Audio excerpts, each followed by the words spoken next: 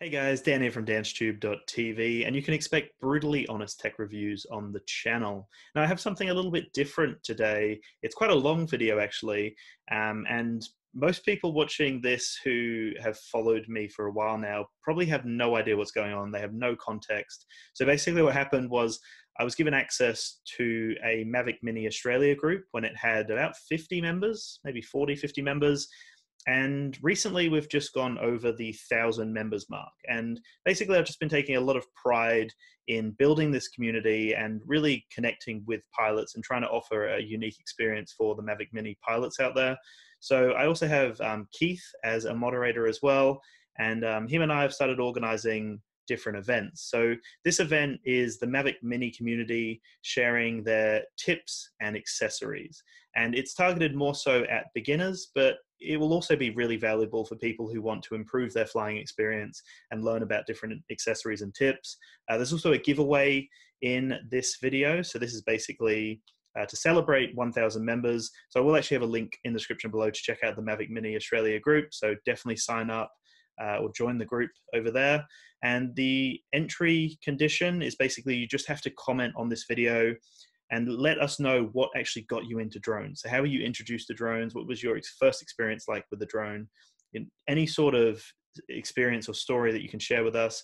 And then we will choose 2 winners to actually choose any clothing item they want from the Eye in the Sky clothing store, which is the clothing store that I founded close to 2 years ago now, just over a year now, year and a half, whatever it's been. So yeah, that will be the giveaway for 2 items, whether it's a hat, a singlet, a shirt, a hoodie, whatever it may be. And we're going to have 2 prizes. So definitely drop your comment below. What got you into droning? How were you introduced to droning? Anyway, enjoy our interesting discussion around the Mavic Mini and what things you need to know, what you can expect from your first flight. There's lots of gold in here. So thank you so much for everyone who actually joined the chat, and there will be more in the future. So like I said, follow the Mavic Mini Australia group and keep tuned for more events and unique experiences through the group. And like, are there any burning questions or any concerns or anything that you guys want to raise? Anything that you're curious about with the Mavic Mini or the group or just life in general, really? How do you see the bloody thing in the air over 20 meters up? I had mine hovering above my head this morning. I spotted it. I looked at it. I looked down at my screen. I looked back up and I could not find it. And it was just hovering. It wasn't moving. But I couldn't find it. Yeah, that's probably quite a common thing, hey, with such a small drone. I saw some people actually in the group today talking about strobe lights or having some sort of light system. Yeah, I asked a question in the group. Oh, that was you? Nice. Yeah. It's something I'm working on. It's not successful yet. I've got one. I don't know where it is. I've got one that I have on my Mavic. I posted a picture. Does it attach to the actual top of the drone? No, the bottom. What's the point of putting it on the top? Yeah, well, I'm just thinking for takeoff, right? So you'd always have to hand launch. Land on it. Yeah. You put it on the bottom so you can see it when it's up in the air. But then when it comes to landing, is it a flat surface to land on? Or would you have to catch it? Oh, like I see what you're talking about in the Mini. I always use legs. Well, right. So, yeah. Yeah. There's legs for the Mini? There is. Yeah, do you have them, Keith? Yeah. Everyone's leaving their chair. I'm staying. Yeah, I'm not going. Everyone's looking for legs. Yeah, by the looks of it. I actually ended up in the DJ1 store near here. Yep. And saw the legs, and the guy put them on one of the Minis, and I grabbed them. But I'm now into hand takeoff and landing, so it's kind of like, yeah. I'm sure I'll use them at some point. I was going to show you the drone. I was going to show you the strobe, but apparently it's in the shed on the dog's collar. The dogs kept fucking off at night. So my message put it on the dog's collar so we could find the dogs. Great. So yeah, that's the legs. Oh, okay. Magic. So there's 2. That's the back one, and that's the front one. Oh, nice. Oh, okay. So It lifts it up a nice height above the grass and stuff. Yeah, I take off in sand a lot, so I don't want the sand blowing up into the gubbings. So as you're going, the front one just literally slides over the leg like that. Yeah. So you got two of those. The back one's a little bit more fiddly. It clips on. Yeah, the black ones just clip on. Yeah. So you have to get them the right way round so they, you see where you've got the curve on the leg. So you have a curve on here, so it just snips into there like that, and then it drops down. Oh, it actually folds away as well. Yeah, nice. It just folds away. Because you can leave them on and still fold all the legs in, can't you? Yeah, no, you can't with the front ones, but the back ones you can. That just snaps down. Yeah, but when you actually fold the, everything still folds away nicely. Yeah, it's just the front ones. Ah, front one's closed. No, front one's closed. Oh yeah, that's cool. Yeah. So you will that actually? So you could leave them on. And do you think that would fit in the case? Oh, would that fit in the case? Do you think? That's I think it fits in the case. Here we go. Yeah. Live demo. Yeah, is this also a live demo? Hey, hey, all the new people joining. Review on command. No. It doesn't fit? Knows the answer to that. There you go. That's not quite. But yeah, so you get an extra sort of inch on the front, half inch on the back. Not too shabby. That's just enough distance. So that's the front with it down, and that's. That makes all the difference in terms of where your camera is. You see the clearance now. Yep. Yeah. And that's what it's folded away, isn't it? The front legs. Oh yeah, there you go. So you get even more. Yeah. So so how do you attach your strobe to the bottom of your Mavic? Just a bit of Velcro. Just Velcro. On the bottom. Yeah. Oh, around it. Oh yeah. But what about the heating vents there? No, this where the power button is. Oh, okay. Just put it on there. Magic. And does it make a big difference? Like you'd recommend it? It does if you're flying at night. No one does that. Okay. But I mean, it would help with old fella eyes like mine, bloody finding the damn thing in the sky. It would be a great help. It works well when it's overcast. Yeah. On a bright sunny day. In Brisbane for the past few days. Yeah, a grey drone against a grey cloud. Yeah, it's just a recipe for disaster.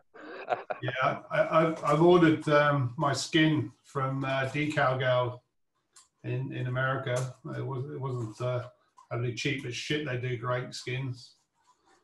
So I'll show you my I've got a zoom near me. So that's my zoom controller. Ooh. And then the actual skin, because they do the full skin, so sometimes you get the skin that's just on the top or the top and bottom, whereas Decal Girl give you the whole gubbings with the legs and everything. Text crap on it. So that's the Mavic. Nice. Yeah, so it does the full 360 with the legs and everything. Well, so I'm getting one of those same skin, but for the Mini, so that I can see the bloody thing when it's up in the sky. I'm hearing you. And the other good thing I've noticed is since I put this on there, none of the crows try and attack my drone. Right. I think it's the black and yellow danger or something, because they don't go anywhere near it. Yeah. Tiger snake. A flying snake. I think the grey Minis just look like a bird. Just a seagull or something. Yeah. Yeah, have you guys had that issue with birds trying to attack the Mini? Yeah, I actually had a miner almost try to have a crack at it, and sort of realised at the last minute that I probably shouldn't. Yeah. No, I buzzed some plumbers yesterday, but they didn't give a damn. They flew over the top of them and they just looked at it and looked at me and thought, no, what an idiot.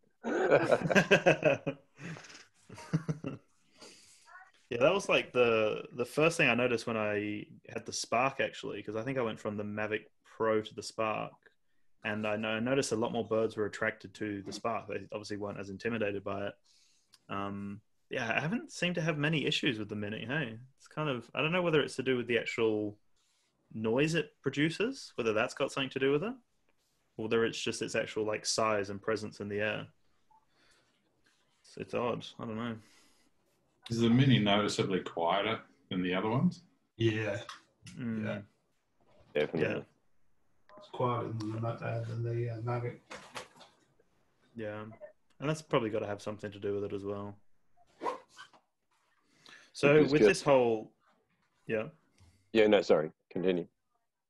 I was just going to say about this whole like motor speed error, because that's something that, you know, I experienced and I noticed in the group we experienced. So I thought that'd be something to address now for anyone new into the group or anyone who's just updated their firmware.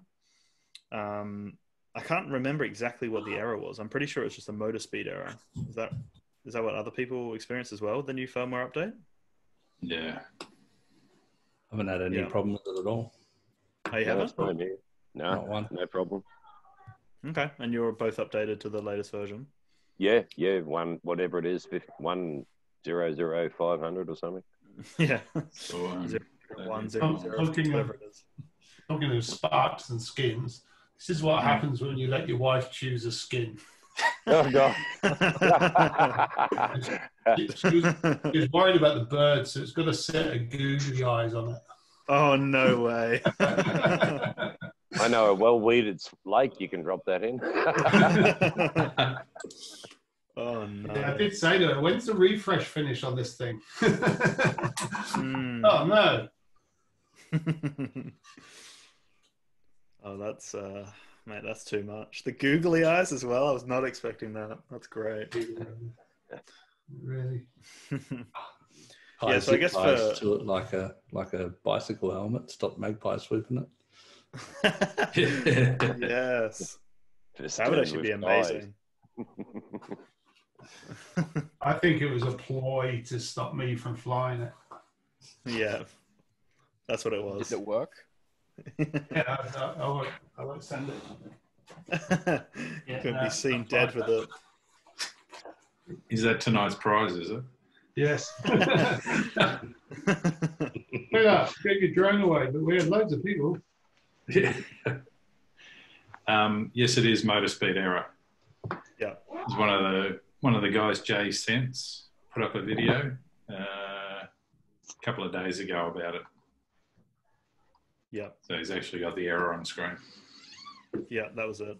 Because I didn't realize until you guys actually helped me out with what it was. And then when I replaced the propeller and then watched that video a bit more, I noticed that the way that my propellers were sitting in the bag or in the case, it was actually bending it slightly. So now I'm like being really mindful to make sure that the propellers are, you know, horizontal as such, and they're tucked underneath that kind of like square, I guess, that's in there to hold it in place. Yeah. But it's interesting because it must be this new update. They must have made it extremely sensitive because it was a slight, like, it wasn't even noticeable. It didn't even look like it was bent at all. But a lot of people obviously experienced that error. So I guess like the recommendation is either don't update or just be careful when you put it in the case. I looked at some of those plastic things to put the props in, like for traveling, but they weren't available on eBay. Like they wouldn't going to be sent till June or something like that, you know. It's a bit annoying because there wasn't an issue beforehand. So it's not like there was problems flying them with slightly bent propellers before. Now, since the update, it gives you a warning, and then you can't. People have started panicking and not flying. Yeah. This might seem like a silly question, but how many hours flying would you get out of the average prop per se? Good question. I know, a hard one, but there must be some rough figure. Well, When should you replace your props? After 20 hours flying, 50, 100? How many trees have we hit in that time, Greg? Oh, yeah. Crash would, number 4. that would be mine, is when I've broken them, because the Mavic Pro's got about 1,000 hours on it, and it's still on the original props. Well, okay, cool. Wow. So it's just a case of smashing it in the interim. Yeah. I think a big thing is to look at the actual prop and see the integrity of it. So if there's any form of chip on it, I would probably replace it. I noticed with some of my old props, and it wasn't even from, because I've never crashed a drone, but I noticed, I don't know what it was from, but there were little chips along the actual propeller. Yeah, maybe, yeah. So I guess at that point it wasn't affecting the flight, but I decided to swap it over. But I probably could have got a lot more out of it. But I just noticed that there were, some structural kind of damage to the prop itself. But yeah, it's a hard one to answer. Scratches at the moment on my props, but then that's from running into things whilst learning. Yeah. Problem with the chips is that they can crack, and then you can lose half your prop, and then you've got a problem. Yeah, then you're going to plummet out of the sky. Yeah, 6 motors, much better. You can lose one. That's with the 2, I had a swarm of insects attracted to it. I could barely see it on the camera, but when it come down, it was noticeable. It was splattered like the front windscreen of your car after a country drive. That put, I don't know what they were. They must have had, I don't know, shells or something, but they had that damaged the front of the props on the 2. So I don't know if the minis would do the same. Yeah, true. It's a great holder. Yeah, that's really cool, Raymond. Where'd you get those? No, I haven't got them. I just stole them off another picture, but I've ordered some of those. They've had to come in from China. Okay. They're the ones that were going to take 2 or 3 months from what I saw. Because I've only had my Mavic for about 3 or 4 days, and I updated it straight away, and I've had no issues with that warning. I'm guessing it is the motor more so, because I don't even put mine in the case anymore. Mine sits on a shelf. Yeah. So there's no bending, no unfolding. Yeah, because I did read that a few people said you could go through the DJI Assistant app and downgrade it to the previous firmware, and then that issue just was not there at all. Are they spinning too fast or too slow? Or unbalanced, actually say. possibly. I thought it was something to do with the prop. Too flat or too... Yeah, I don't know. I thought it was just slightly bent down. That's all I could find. That they were actually being damaged by being placed in the case, and then the weight of the case sitting on it. But I don't know. It's hard to really say, because obviously DJI have done it and then not really said anything about what's going on. I don't know. Have they even had a press release about it or mentioned anything? Because there's a lot of people reporting it. I've not seen anything. But the sticker in the bottom of the bag does actually state you fold the propellers across the body of the aircraft and then place it in the box, and that seems to resolve it to a degree. I was keeping them. I had them poking straight out and forward and backwards, and probably wasn't real good for them. Yeah. But it seems that from what I've been seeing on the other blogs and that is that they're saying that it's more about if you've got it in storage for a while and you're not flying it and it's sitting with the props bent up against those plastic, the cushioning inside the Mavic case, that will distort your props and extreme heat. There was one guy saying no direct sunlight, and I thought, well, you don't live in Queensland, do you? Try and avoid it. Yeah, good luck. I guess that's another thing, isn't it? I don't know how it would sense it either, because if you assume that whatever it hovers at would be a certain number of RPM, to get an overspeed or an underspeed, you'd imagine your RPM would have to be different. But if you put guards on there, well, it has to increase the RPM to carry the extra, 100 grams of weight. So, but it doesn't error when you do that. So I don't know how they measure it. Yeah. Oh, those prop guards are available in Sydney. Yeah. $7.95 from Sydney. Like a click and collect thing, or what are we talking? Yeah, they've got click and collect, There you but go. they've only got them in red. Come on, Keith. Share it in the chat. Give us the link. What's this shit? Access denied. You don't have permission to access paper. What? You need the googly eye edition. eBay's shut me out. I'll do that later. Apparently, you can get them from New South Wales if you don't want to wait. They'll come in from China. There you go. You don't have to worry about any of that if you're buying your little dome display. Is that right, Dan? Well, that's exactly right. I'm just not going to fly it. I'm just going to leave it in that. Just take it out to the field and just leave it in that. I won't fly it.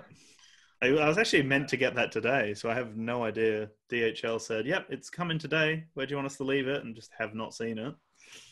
So who knows? Maybe he was a Mavic Mini. Yeah, well, that's it.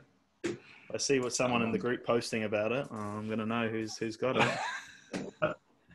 The fly maul pack, the mains adapter that goes in the wall is about 5 mil too deep. No. I'm like, why would they do that? So you can't actually put it in the fly maul case with the battery pack on the top of it because it sits right. It's just a bit too high. So I'm like, attention to detail, DJI. Yeah, come on, guys.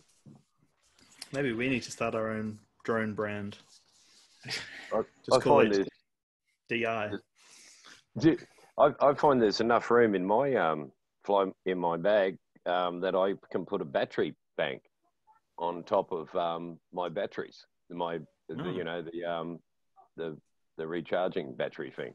There's enough room for me to put a battery bank on top of that, and all my cables I put underneath that, and the screwdriver and stuff, and I hide my propellers in their box underneath the control, and it all fits well and sits. That's what I need to do. Yeah, that's really it's not going to play good. That's not showing. Put it like against your shirt, maybe. If I do, you got to turn it off. Oh yeah. What you got something underneath the charging station? Oh yeah. So where's your power pack? The mains adapter. In the backpack that I put all of this in. Oh right. Okay. Yeah, that's where I'm trying to put mine. Is underneath the that battery pack. So it's all in the bag, and it doesn't quite fit. No. Yeah, no, I hide everything else under my battery pack. It actually perfectly fits the Osmo Pocket on top of the battery pack, so you can have that on top right across and still close the case up, which I thought was pretty cool. Yeah, it fits perfectly, which I thought was quite cool. Well, should we move on to... So the next question we were going to ask is about, people who are starting out and it's their first flight. So kind of like what can you expect from your first flight? And maybe some tips that we have for people who are about to fly for the first time. Because I know how, as I'm sure you all do, how full on that first experience is, how daunting it can be. So, I don't know, can you guys remember your first flight? Yeah, make sure you update your firmware before you get there. It's a long walk home with a sad face. Yes. Or somebody posted on the page the other day, don't forget to take your controller with you. That's why I have a bag. One day out of quarantine, shot off with them, and he got to where they were going and went, crap.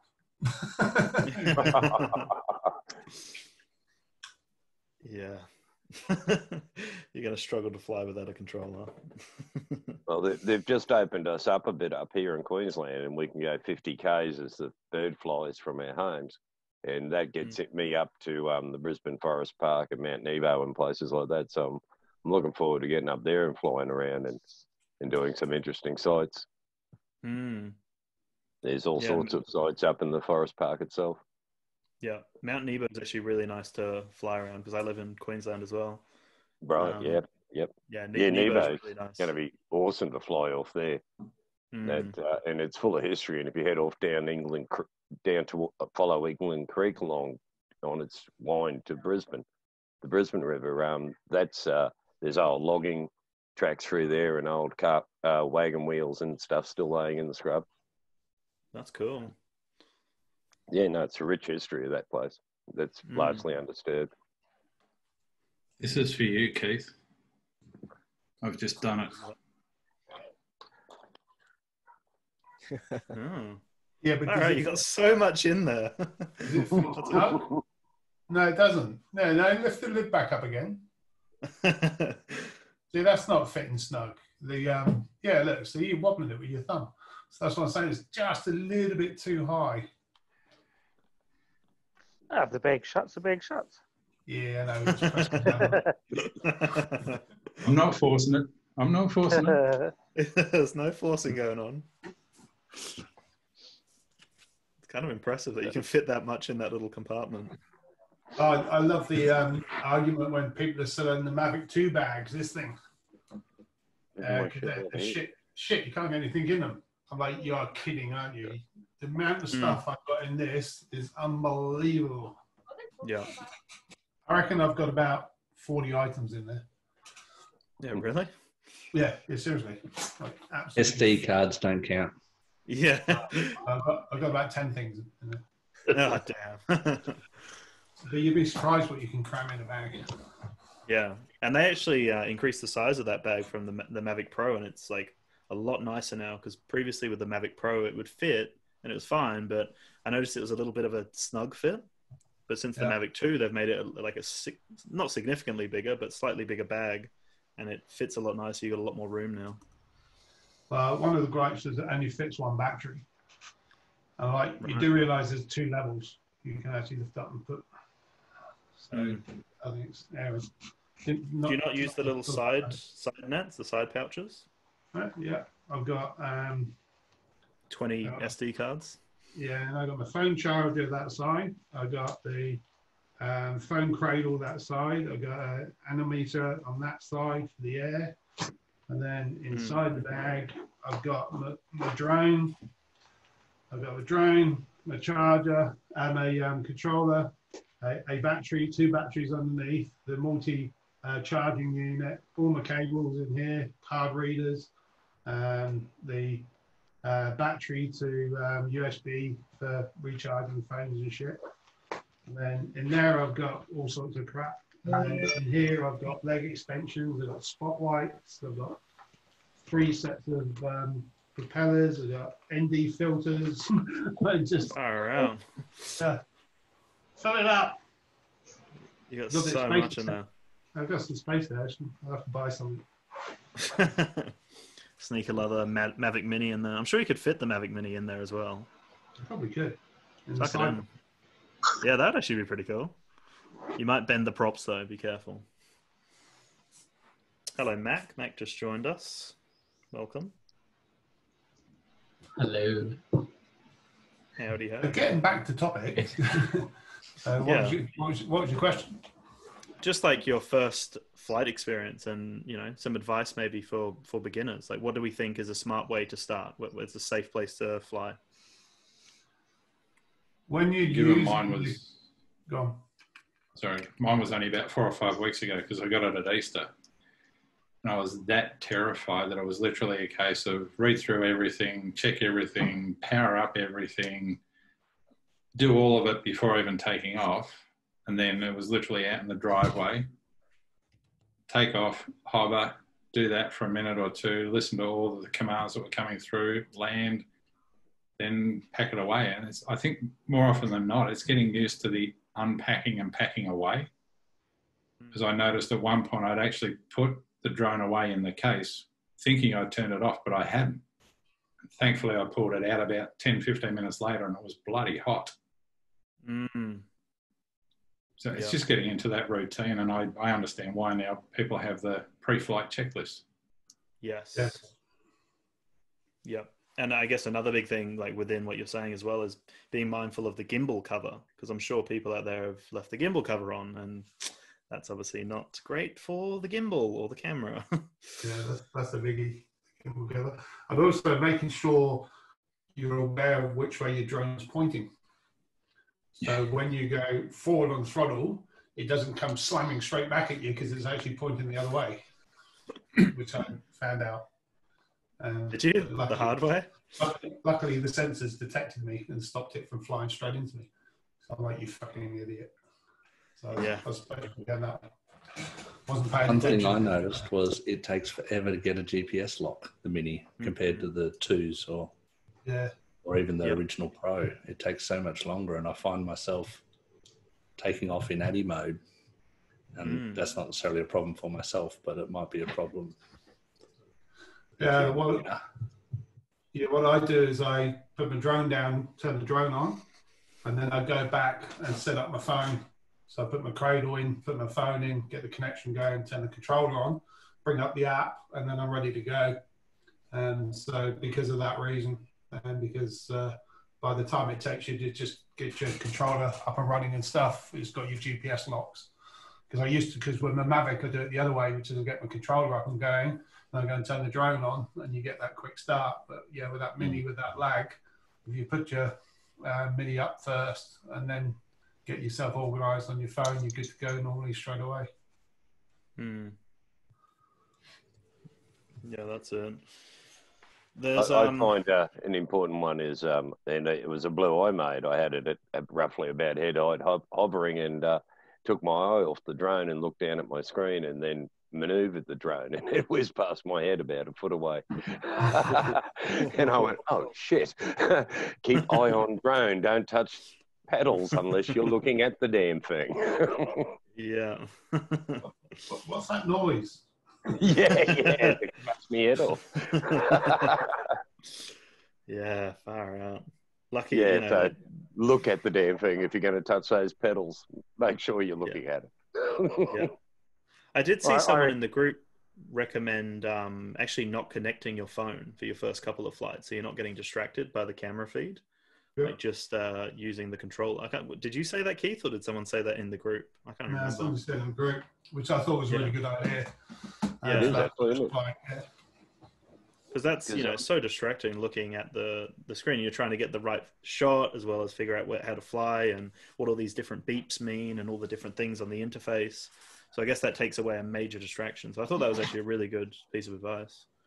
I would probably go through a couple of batteries before I even take a photo, even on the new drone. So when I got the Mini, I've been flying DJI for 5 years now. So yeah, as I said, I think this is my 6th drone or whatever. But even so, as soon as I got the Mini, wasn't even worried about taking photos. It's just trying to get a feel of how it handles. You were talking the other day about that slight lag on the controls. So just getting used to where those sort of lags are. What's that stopping distance? So when you take your fingers off your controllers, does it? Because that can make a big difference in terms of how long it takes to stop. So just getting used to how long does it take to get up, how long does it take to get down. If you fly out this so far, how long does it take to get back again? How much battery did you have left? That sort of stuff before you start worrying about taking photos and videos.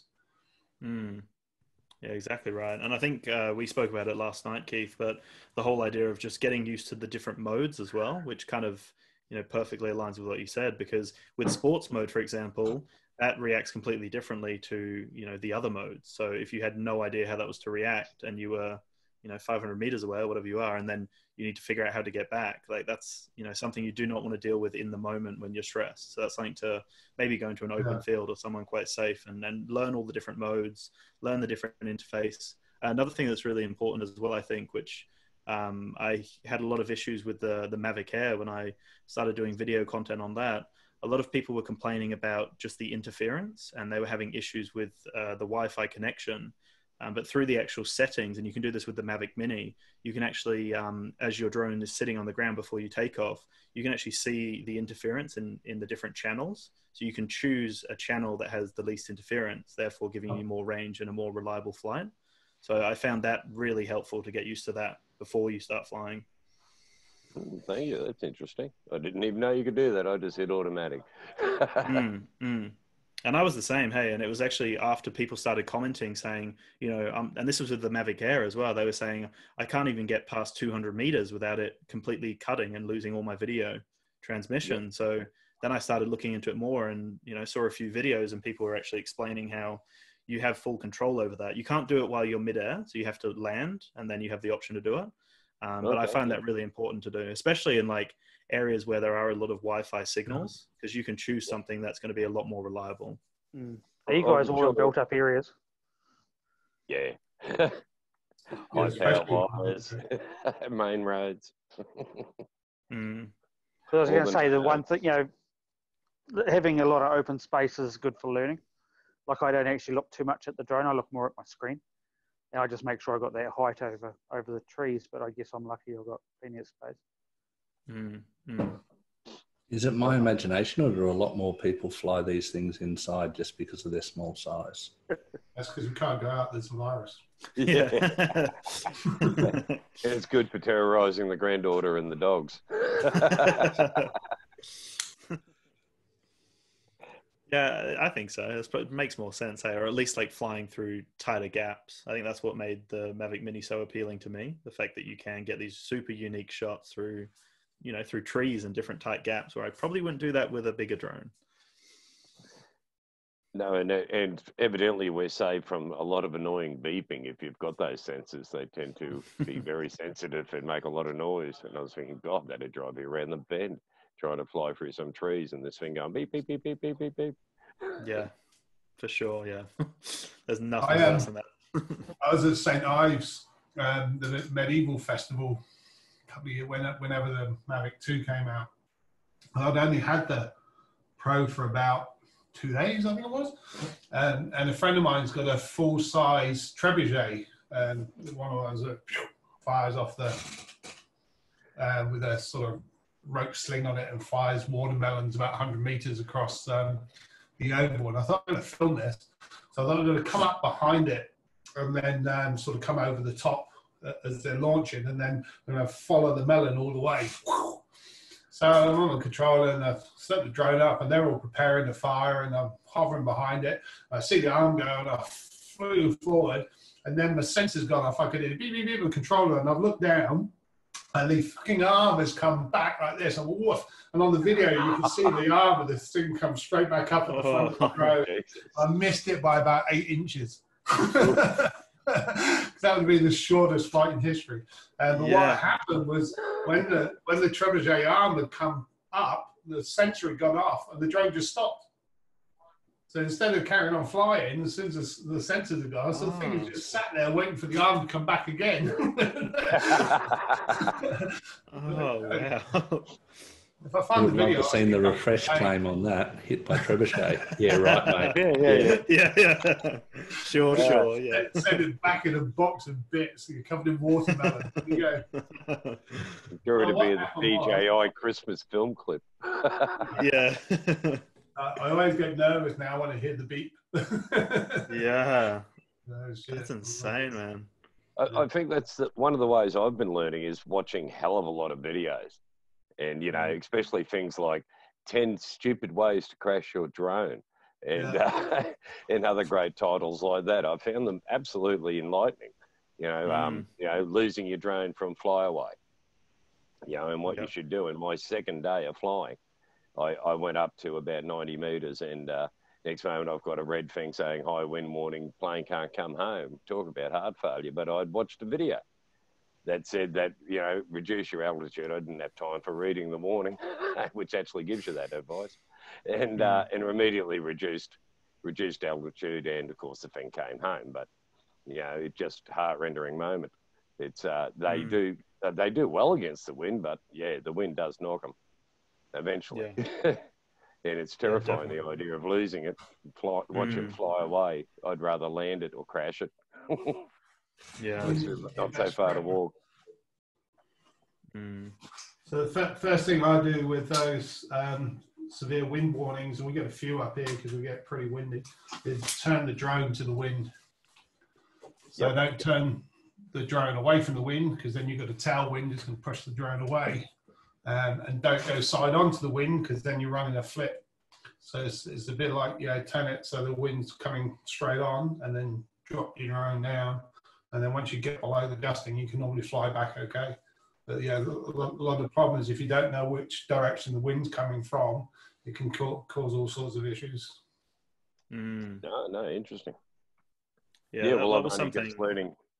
Sorry. No, you go.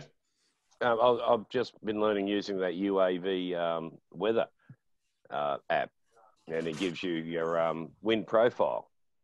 And I mean, it was telling me here in Brisbane, we've had lots of wind lately, and it's going, oh, you can't fly, you can't fly. And then I looked at the wind profile and said, well, it's mild winds that the Mavic could handle up to 100 meters. And I'm like, oh, shit, I can't fly. I live near Archfield Airdrome. So, I mean, when I'm flying, most times I can only go to 90 meters anyway. So, yeah, it's made a difference in how the settings in that program at first had me not flying at all. Every single day going, no, you can't fly. But then I found out I'd temperature set at 32 degrees as the minimum temperature. Oh. And so every day was non-flying day. Oh, no. Yeah. Queensland. Yeah. Oh, my God, yeah. I don't want to fly my plane under 32 degrees. I use one of these because all of the apps and weather stations that give me my wind are 35k away from here, so they're not in your local spot. And I live in a valley, and it's like a bloody wind tunnel. So I always use one of these because it tells me what the wind speed is. More importantly, it tells me where the gusting is. So it might be 20k winds, but when it hold up and you get a gust comes through, it's 30k, and you're like, okay, that's a bit different. So I found that this is really handy to have if you're not sure what the wind is, or the app's telling you it's 20, you go, that's fucking not 20. Yeah, I'm hearing you. No, that sounds like sound advice. I think that cost $10 on eBay. Yeah. Yep. No, It wasn't expensive.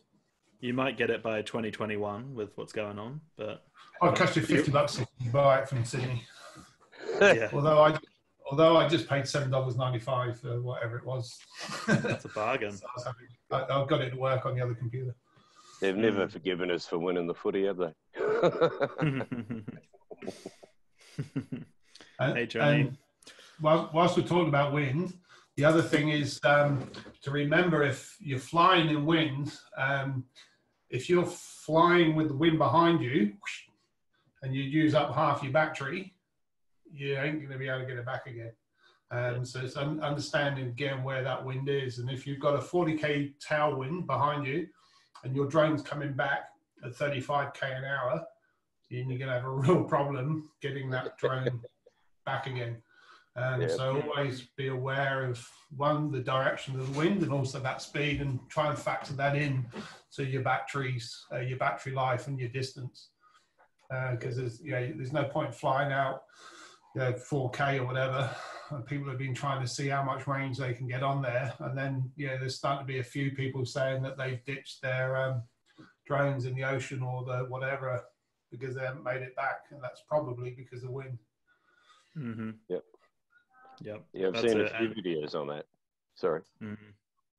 No, I've just noticed, from the drones I've flown as well, like when I took the Mavic Mini out and knowing that it was a DJI drone, my first flight, I took it out and it was relatively windy, and it was a little bit of an oversight in my mind because I just thought, it's a DJI drone. I've flown it a little bit and it seemed to handle fine. I did all my checks and everything, but that same situation happened where I actually was trying to fly against the wind on the way back, and it was really struggling. And then I put it into sports mode, and it was still, like pushing it to get it back. So it wasn't like a close call, but it was pretty terrifying to say the least. So I think, that's really important to recognize, like you said, where the wind's actually going, and recognizing how your Mini's going to handle in sports mode as well, in case you need to come back. I think that's really good. I just need to charge my Mac. Give me a sec. If you go that the average battery is going to give me 30 minutes, which it won't. I think general consensus is 24 minutes, 22, 24 minutes. So if you go, well, spec is 30 minutes. So I can fly 15 minutes one way and 15 minutes back the other way. You're probably going to lose your drone if you do that. So, I mean, I always go about 2/3. So if it's 30 minutes published time, I reckon that's about 20. So I'll go 10 minutes in one direction. And that gives me 10 minutes to get back. And if it's slow because there's a wind, I'm still probably just going to get back in time. But don't half publish time and think that's good for distance or your battery life. Well, I mean, CASA stipulates that petrol or fueled engines are required to have twice as much fuel as they need to make their destinations as a safety measure for winds, incidences, not being able to land, etc. So, it's a standard thing. So I saw one guy, or a lot of them actually, the Americans, saying that if you set your battery thing to 60%, and that way, if your battery alarm goes off at that point, you turn around and you come home. And it gives you just that little bit of buffer, that 10% buffer, in case of difficulty coming home. But even those guys, I've seen some clips where they've come real close to having to swim for their bird. It does depend on what you're doing. I mean, if you're going for a distance, then definitely I would go 2/3. So 10 minutes out, 10 minutes back. But if you're just hovering around taking photos, I mean, you can go 20% before you get your alarm go off. I mean, that's fine because it's just up here. So it's gonna, you're gonna land it in a minute or 2 minutes because it's 50, 80, 100 meters above your head. So that's not so much of a problem. If it's directly above you, you don't even need to worry about your battery. You just got to be a good catch. Just have a net with you. I did see a YouTube video ages ago with the Mavic one, I think, where they took it up to 10,000 feet or something, which was quite interesting. And it basically coasted all the way down. So they shut the battery off until about the last 100 meters and then turned it back on again and landed it with 0% battery or some shit. Some Chinese dude. That's insane. They'd hacked the software. Makes you wonder how many they crashed before they got that footage. I'm like, I'm not game enough to do that, thank you. Yeah, that's it. Yeah, another thing that I think, because I don't really use the return to home feature too much, but I know a lot of people seem to use that. Like it's quite common, even for beginners, like the advice that's out there is just to rely on the return to home. But one thing I've noticed is that the default height of return to home is actually not enough. So one thing I recommend is going into the settings as well and actually changing the height of return to home to like 60 or 80 meters. Because otherwise, if it's 30, 40 meters return to home and it's going to automatically do it, especially with the Mavic Mini, it doesn't have any sensors. So it's just going to hit a tree or a building or whatever. So I've actually had a mutual friend of one of my friends, he actually had an issue where he lost his Phantom because it was gone into return to home and then it actually hit a tree on the way back and we lost the feed. We searched for it for hours and could not find it at all. So if you had it a little bit higher, it probably would have gone just over the tree line and everything would have been fine. But obviously the default just isn't high enough. My tips on return to home is as part of your pre-flight, set your home point. The number of people that forget to set the home point. So 2 weeks ago, not 2 weeks ago, because we were in lockdown.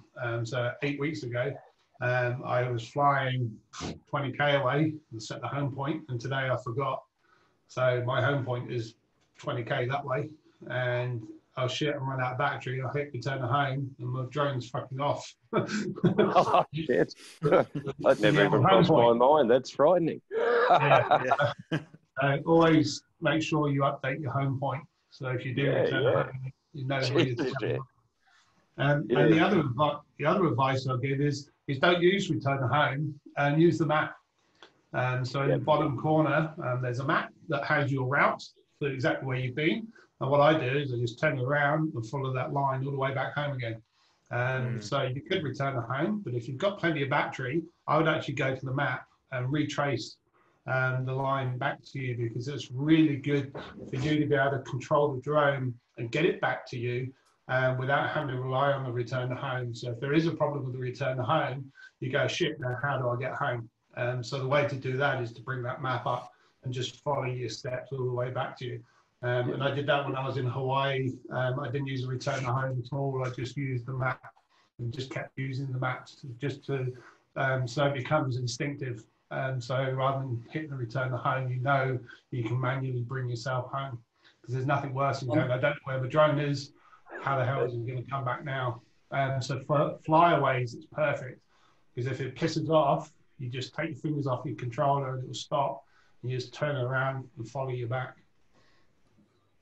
On that, I found with the other drones, that map comes up automatically. With the Mini, you need to press. I got an iPhone that I run the Mini with, and so I need to press in the corner to get the map to come up. Yeah, correct. If I've gone for a bit of a fly and I press that button, it doesn't actually show me where I've been, because it's like when it's not a small map, when it's even smaller, like just the icon, it doesn't track you on the screen, and so you need to press that when you first take off. Is there any way? Does anyone know that you can make that sit up like the pros do or the twos do?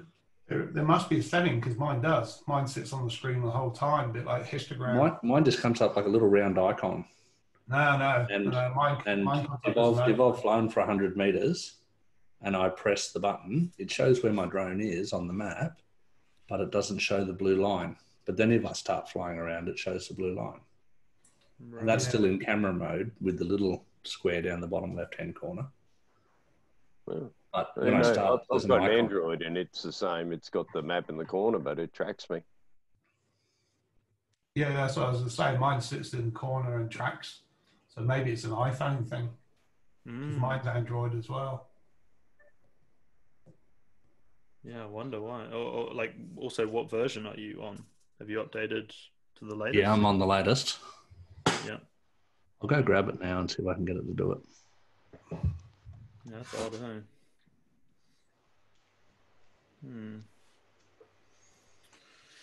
Yeah, so... Yeah, also I did mention that we'd be doing a giveaway as well through this live event. So for the first giveaway, I decided to give away like 2 clothing items from the drone clothing store that I started maybe, a year and a half ago now, called Eye in the Sky Clothing. So just for like our initial one, I was thinking I could just give away 2 items to basically 2 people who are chosen from the competition. So basically what will happen is this video will go up onto YouTube, and then the question is, what got you into droning? So we'd love to hear like a little bit of a short snippet or a story as to what got you into droning. And then we'll choose 2 winners from that as such to win 2 items, whatever they want, a hat, a hoodie, singlet, whatever it is. And then from there, we were talking about, for future events, having, accessories, Mavic Mini accessories or other products that we can give away as an additional kind of value proposition for people. But yeah, so the entry will be through the YouTube video. So it won't be now. So then other people have an opportunity, if they miss the event, to then just comment on the video as such. But yeah, I thought I'd mention that before I forgot. Yeah, it'd be interesting actually for everyone's different reasons for getting into it. Well, we can share a bit now. yeah.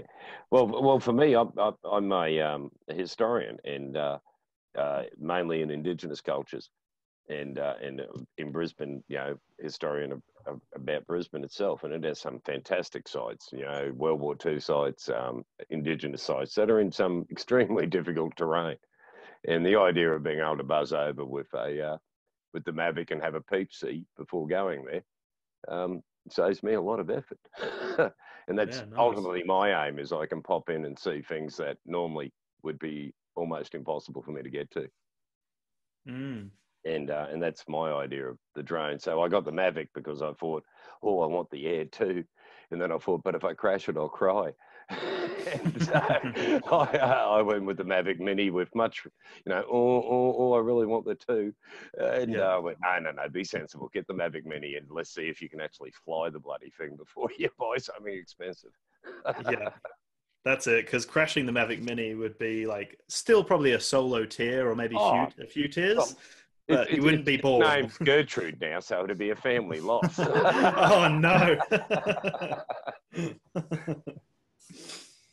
Yeah, that's cool. So how were you actually introduced to the drones, though? Like, did you hear about them before that and you were thinking about them? Yeah, just seeing various things. And I'm an interstate truckie, and on the truck page, there's a few drivers that have got drones and some fantastic shots of B-doubles out on the Nullarbor Plains and places like that.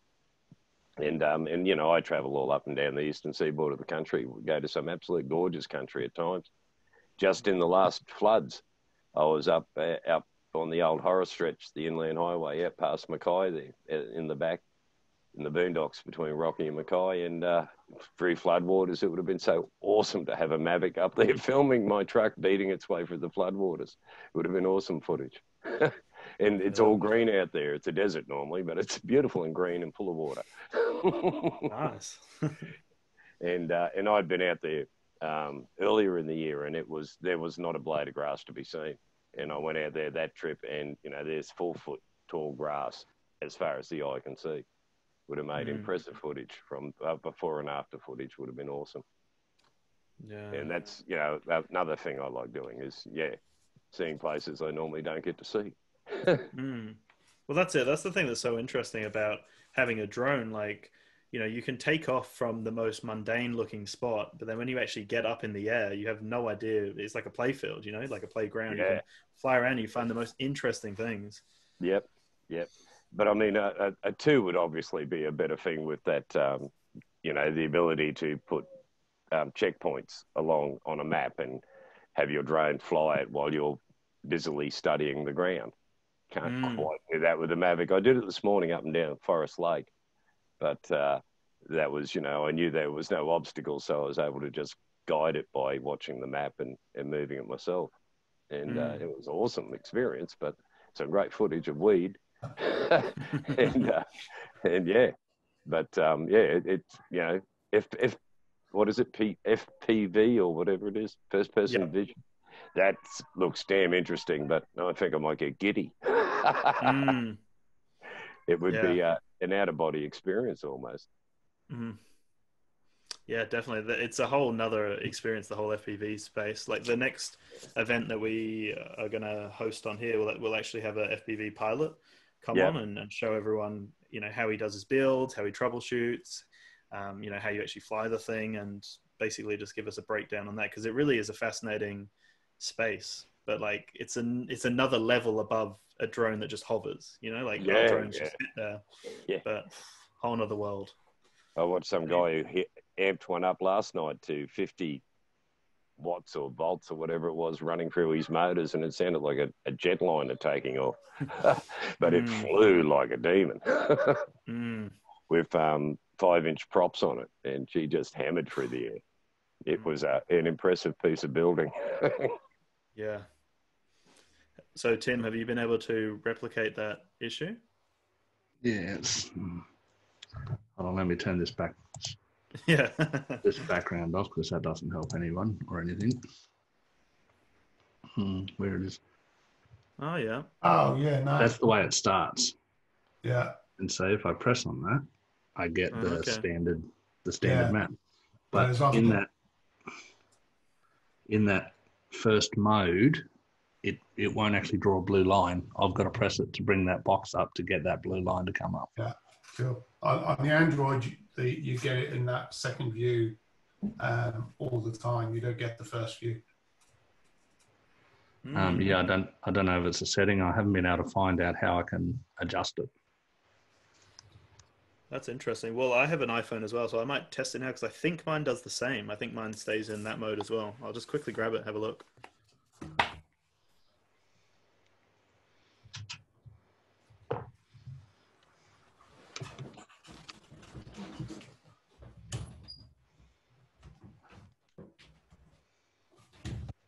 I have to check it now just to make sure I'm not full of shit.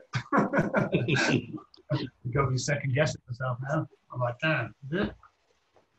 Right after your googly eyes, I'm not prepared to believe anything you say anymore. They're not my googly eye. Yes, I think mine does the same. Hey, it might be an iPhone thing. And these things drive me mad because I don't have to take them off on my Zoom. I'm always worried about dropping it. Hey, I actually use my Zoom ones on the Mini. do you I really? just find that, yeah, I just feel they feel nice in the hand. Oh, yeah. Oh shit! Take the gimbal cover off.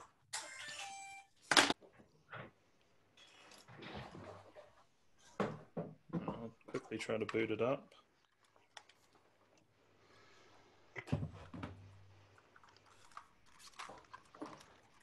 I mean, it's not the end of the world. I just got to press a button, but Yeah, I'm that's just it. used to it booting up on the DJI Fly 4 app, whatever it's called, Go 4 or whatever it's called. It comes up automatically. Yeah. Yeah, I'm just curious as well because I think I have the exact same thing. And in that case, it's probably just an iPhone thing. I think it's good that the joysticks come off of these controllers. Oh yeah. I can inadvertently now launch it into my ceiling. Yep. So mine's got the same thing. So it starts out like that as well. Yep, exactly the same little icon. Yep. Okay. And I've always wondered, like, if I don't press it, because a lot of the time I don't press it up to bring the map, and I lost my drone, would it still be coming up, like on the, could I still use the Find My Drone? Is it still tracking it? Is what I'm asking to do, I guess. It should. I don't see why not. Yeah. Oh, It just might take a bit. Good. that's the Android. I just boot straight into it. Yeah. That's Android. Yep. Yeah, if it didn't still track it, that would be a massive oversight by DJI. Like, you'd probably be able to sue them over that. That would be really unfair if that was the case. Take off with caution.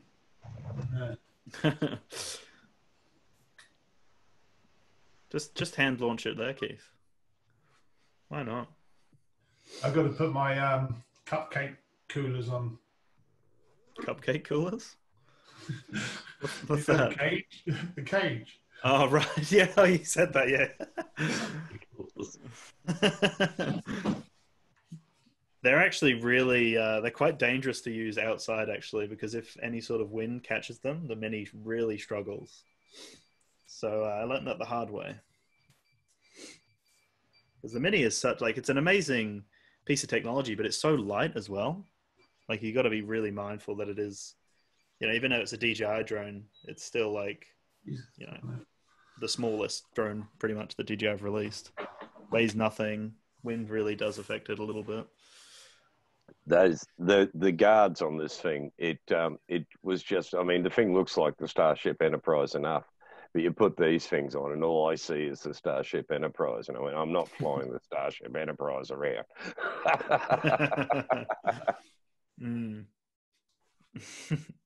Really, whoever designed it has got to be a Trekkie, writ large. Yep. Look at that fucking wobble. Oh. What have you got in there? It's that thing. It's told you, we've had this conversation. It's the brick. 5 mil. Still trying to get that damn thing in. 5 mil, too big. Send DJI an email, mate. Get this thing sorted. A pocket on the side of the next bag, please. Yeah. Yeah, that would be nice for the cable. Swap it with the iPhone ones. They're nice and skinny. Yeah, that's it. Oh, is anybody using filters? I've got a. I'm waiting on mine to arrive. This covert's delayed them. Yeah, I got the clip-on one. I don't know if you can see that. It's actually a clip-on because the stick-on ones, mine fell off at about 100 meters. I landed and had no filter. Well, it just fell off. Yeah, they're tacky stick. Yeah. Which I'm a bit sus about. having something that sticks, because especially with the Australian climate, it gets a bit warm and the adhesive's gone. Yeah. Yeah, so That's what made me choose the clip-on as well. yeah, I've got clip. And it's made a difference, has it? Yeah, you're great. Love it. Yeah, nice. Yeah, because that's actually was going to be the next question about like recommended apps and accessories. So do you actually think it's worth getting a pack of ND filters? Well, I do, because mine's a polarizer, because I do a lot of stuff over water. But also, if I chip it, I just get another one. Whereas I don't want to chip. I don't want to chip a lens. And I chip a lot of lenses. I chip a lot of these because I said I take off in sand. So yeah, insects, anything, and those little chips that you're getting on your rotors, on your props, and you've got the same stuff hitting the front of your lens. So just to have something on there, just to give your lens a bit of protection is worth doing. But I do find it's good for the video to have that ND filter on a sunny day. And definitely the water photos with the polarizing filter on there make a difference. Yeah. Yeah, it's a good point though about actually protecting the lens, because that is one of those things that would take a while to get repaired as well, especially in the old COVID times. And they're not cheap to get a new lens on the front of a gimbal once it's out of warranty. Yeah. Thingy. So what else on the accessories? Well, definitely with the Fly More to get the additional batteries. That's always a win. Yeah, for me, I don't actually have really any accessories. I've gone through all the landing pads and landing legs, and I've even got like a temp gun to check the temperature of the motors as well. But for the most part, it's like overkill. I don't really need it nowadays, so I find myself hand launching the Mavic, and I don't really seem to use many accessories. When it comes to apps, like I use the Open Sky app, which I find to be really good. I forgot to mention it in the post. I don't check it as much anymore. Do I have it? The like magnetology. I don't even have it anymore. But there was an app that would check if there are any like solar flares, basically, because a solar flare can occur at throughout the year, and then actually basically destroy your drone, or it can like just fall out of the sky. So that was something I used to check quite regularly when I went and did this drone course. That was this whole thing that was offered to me as an opportunity to go and do a drone course and to learn a little bit more about the Mavic. They taught us a lot about that. But yeah, I find myself just using Open Sky now for apps, and I don't really use accessories. What about you guys? Do you guys have any apps or accessories that you use? Just the basic ones: UVA weather and Open Sky. And that's about it, really. So far. Yeah. My what's that? The phone or iPad slips into there. Ah, yep. So, yeah. Oh, you got the same, Jacob? It's a bit different. Oh, yeah. But they're really good for having that. Just bring your phone down. So yeah, that's my sort of go-to accessory. And then you can also leave your case on as well, right? You leave your phone case on, which is like the most annoying thing about the controller. You have to take the case off. Yeah. And they're flat pack, so they're quite cool. Apart from the filters of what I've ordered, that's the only accessories I bought. Bought a few spare props. I was probably around Australia Day. I do a lot of flying over water as well. And I've found it's quite stable over water. And I've actually got down to about 1/2 meter to get the good shots. And it was rock solid. And then this day I was probably 2.5 meters up, looking through some trees. It was a nice shot. And it just started drifting around and sinking. And then I took it out probably a week later. Same problems again, not over water. And recalibrated everything, still had the same problems. Flipped off the props, new ones on, gone. So I ended up buying about 4 sets of props, and I've just gone, well, they're so flimsy over time that they're going to just flex. And I've just gone, they're just a consumable now. So if I notice any drift or anything and everything seems good, I'm just going to start flipping props out. Yeah, right. When it was dipping on the water, was the water really still? No. Okay. Because I know that the bottom sensors can struggle with the reflective surface of the water. It doesn't know where the ground is, and so it confuses, the sensors confuse the drone as to the height. So that's why you get that sort of dropping. Well, I read about that as well, so that's why I took it out a week later over land to see what it would do. And yeah, done exactly the same thing. So and it dropped from about 50 meters up. And I thought this thing's hitting, and then it got to probably 2 foot off the ground and just caught itself.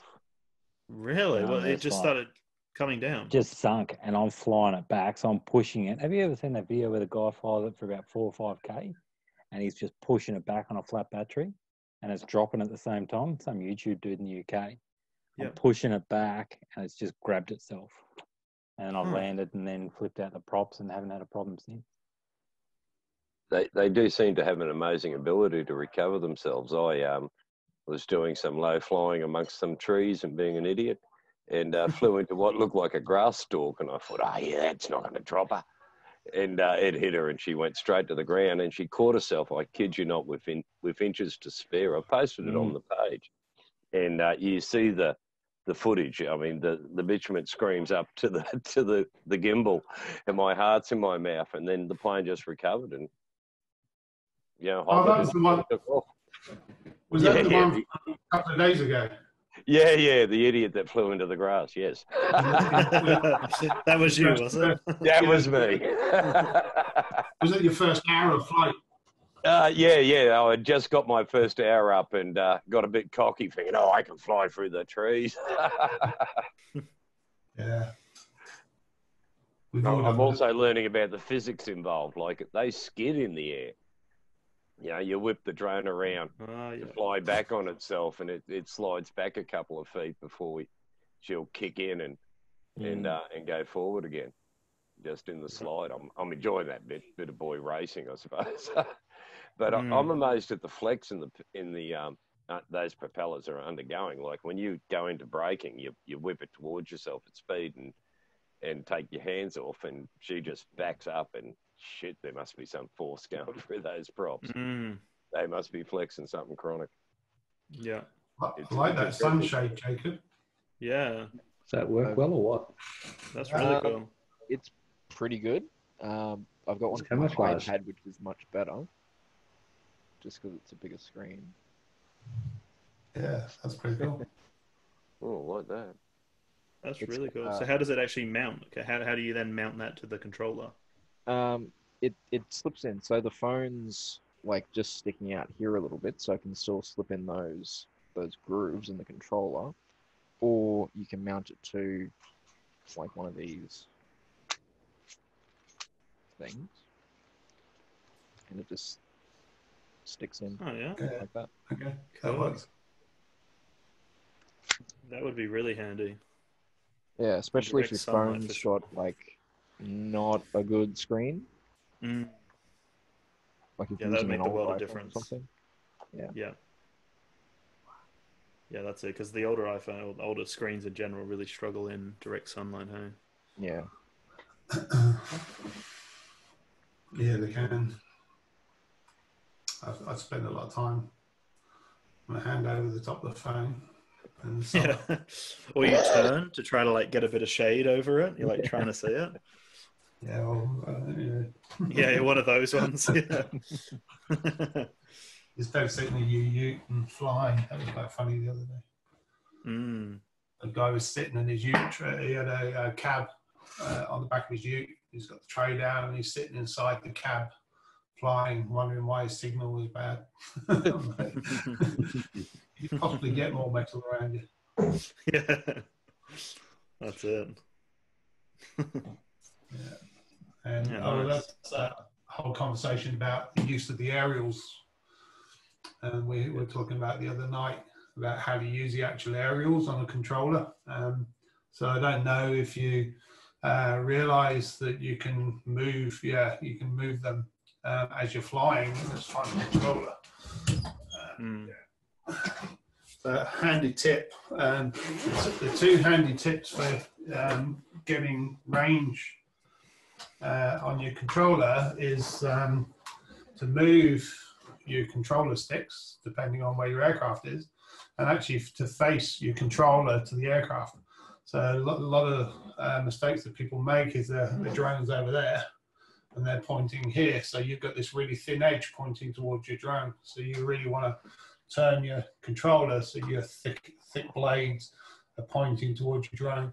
So where you can see this is problematic is I've got my controller vertical and my drone is very high up above me. So literally you've got these points of the antenna are pointed to your drone. So what you should do when the drone's flying high is just to bring, controller's wrong way, drop those down. So then you've got those flat edges of pushing that signal high. And then as your drone goes past you and it's sort of low in front, you raise them back up again. So again, you've got the two. Because if you're sitting there like that and your drone's in front of you, you've got bugger all in terms of antenna pointed towards your drone. So the idea is that you actually move these. This is why they have the different settings on them. So you actually move them depending on where your drone is relative to yourself. And then you always try and keep that flat blade pointed to your drone. And you'll probably find a lot of your connection issues disappear and the amount of range that you get increases just by using your antennas more effectively. Yeah. That's a handy hint on the controller. Yeah, definitely, especially with the Mavic Mini where it's relying on Wi-Fi as well. You want as much signal getting sent to your drone as you can. I see people going, jumping on an eBay and buying the range extenders and doing the same bloody thing. The drone's over there, over there, or whatever. I experienced that this morning doing my sunrise shots, sitting at 119 meters above me, and it's directly above me, and I got a number of weak signal warnings, which I assumed was, I'd worked out that, I didn't have my aerials set right for it sitting right above me. I was looking at the sunlight, pointing my controller at the sunlight while the thing was above my head. Yep. That can work too. Yeah, you could do that, but then you can't really see what's going on. So No. And at that stage, I was too busy looking at my screen. Yeah, that's it. How long's the recording been going for, Keith? It's been going for an hour and 30 minutes. Nice. Well, I might, we can still chat, but I might, end it here as such. So the YouTube video will end here, and then we can, I can kind of cut it at that point. Otherwise, it would just be going forever. Yeah. But, anyway, this is well, we don't even know how big the file's going to be. Who knows? Yeah. Well, thanks for the opportunity. I've learned some interesting stuff. Completely fine. We really fun to chat to you guys, and we've definitely got a lot of plans in the future. Like I said before, we're going to get someone who's really well versed in the whole FPV space. Yep. So that would be really cool. Because like I said before, I've been running the clothing brand for a while, and that really aligned me with the FPV world, and I realized that was a really cool kind of market to tap into for the clothing stuff. And, there's a lot of people in there who race competitively, but then there's also the freestyle people who just want to get really cool shit and, do the best they can around a certain area.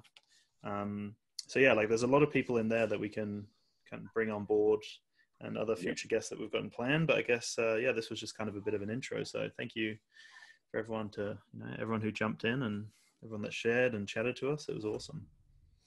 They have to bring footage with them. Yes. Yes. Compilation of crashes. I'm sure they've got a lot. The amount of cameras they go through, they get the little GoPro session. Most of the time, that seems to be the common one they'll go for, which is a discontinued product now. GoPro, massive oversight to discontinue something that had such a market. So now they all just buy them refurbished, or they try to get alternatives. But yeah, the amount of shots you'll see from these people who have just cracked the lens time and time and time again, just insane. Oh yeah, I mean, I think it's a bit like gambling, you know. If you buy a drone, expect to crash it at some point. Yeah. Got a shed with a like steel girder roof type affair, multiple ones. I was flying the Mini through there the other day in cinema mode, and then I thought I'm gonna have a shoot through in sports mode, and man, I was fucking dog's bollocks with that thing. That was fucking awesome. And then I went on YouTube and watched an FPV video. I'm like, oh, whatever, fuck off. Yeah. Yeah. Oh, and I was like, yeah, I did my shed with a Mavic Mini. But yeah, it's frightening how they fly around some of those. One of them with a abandoned warehouse type affair with a chimney stack, and they probably a 50-meter chimney or something.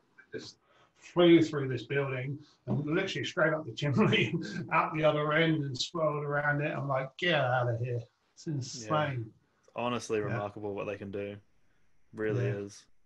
But yeah, so if you guys have any other ideas for, you know, guests or topics that you'd like to discuss, then definitely drop it in the group. We can make that happen for sure. I reckon we should get one of the retailers, wholesalers, or whatever, come and talk to us about accessories and what they've got, what they're used for, if they're any good. Give us a discount. Yeah, for sure. Yeah, I think that's a really good idea. I was also, you know, thinking it'd be awesome to have some like drone photographers or videographers come on and just let us know what kind of settings they're using, how they optimize, you know, their footage. And also for me as well, I'm curious about the whole ND filters as well and how to use them properly, like how to actually make it work to your advantage. Because, you know, you can buy packs of so many ND filters and it's kind of overwhelming for someone new to know what to use and what to actually set your drone up, you know, what settings you have. So that could be cool. But yeah, if you guys have any ideas, definitely let us know in the community.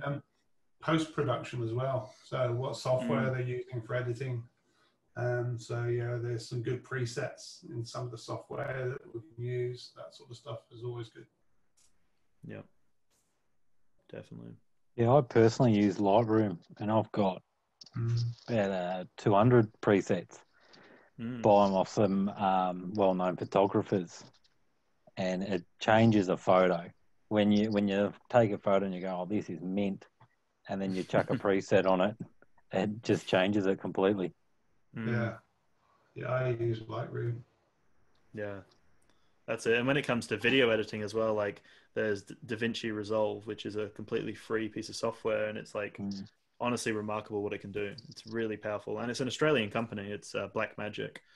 So yeah, if you guys want to look into video editing, like DaVinci Resolve is fantastic. It's a really good tool for sure. I'll have to check that one out. Yeah, completely free, which is amazing. The way that they work it is, you know, if you buy one of their products, you get the full version, the paid version. But for everyone else, you can just download the free version at any point. You can download the latest version, which is 16, I believe. Yeah, and you've pretty much got as many settings as you'd need, like full control over color grading, you know, lots of options for mastering the sound, all the transitions you want, everything. Like it's such a comprehensive editing program, and it's completely free. So it's really remarkable. Oh yeah, cool. Thanks for dropping the link.